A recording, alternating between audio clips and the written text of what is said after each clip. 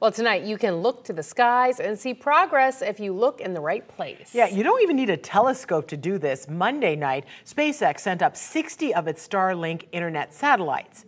Well, we brought you that first launch of the year live on News 6 and clickorlando.com. This is the third round of those satellites, and all 180 can be seen tonight. News 6's James Barbero tells us where to look and why the future of space is a problem for astronomers.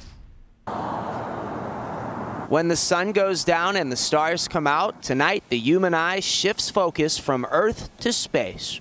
3, 2, 1, 0. Ignition, liftoff. SpaceX now has 180 Starlink internet satellites in orbit, and you have a chance to see them. They're exciting to watch. You'll see that rising in the sky. And amateur astronomers Mark Marquette and Ken Kramer say you don't need a telescope to see Elon Musk's satellite constellation.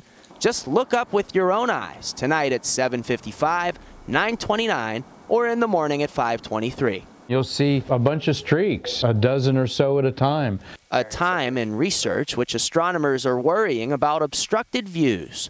SpaceX has plans to launch thousands more satellites. You don't want to see a swarm of these satellites crossing the sky, and I'm very concerned that this is going to harm the science. Some of them are years in the making, and then these satellites just cross right in front of the observation, destroying it.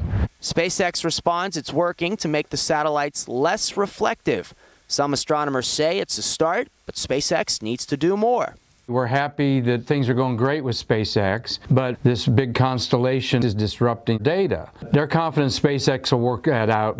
Now, if you don't see the satellites tonight, here's something that would be a lot harder to miss. Tomorrow afternoon, SpaceX might return to Port Canaveral the Falcon 9 booster, the rocket that launched the Starlink. In Brevard County, I'm James Sparvero, getting results, News 6.